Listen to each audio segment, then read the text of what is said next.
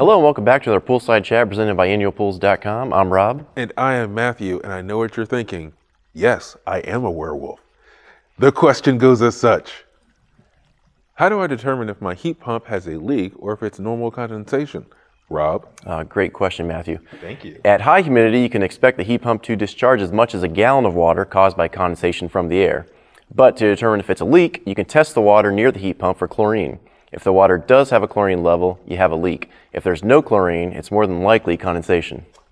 However, this only works if the pool has a good chlorine level, and that's not always the case. That's true. You can also turn the heat pump off and run the pump. If no water accumulates underneath the heat pump, you know that condensation was the cause of the original water buildup. And if water does appear, you have a leak.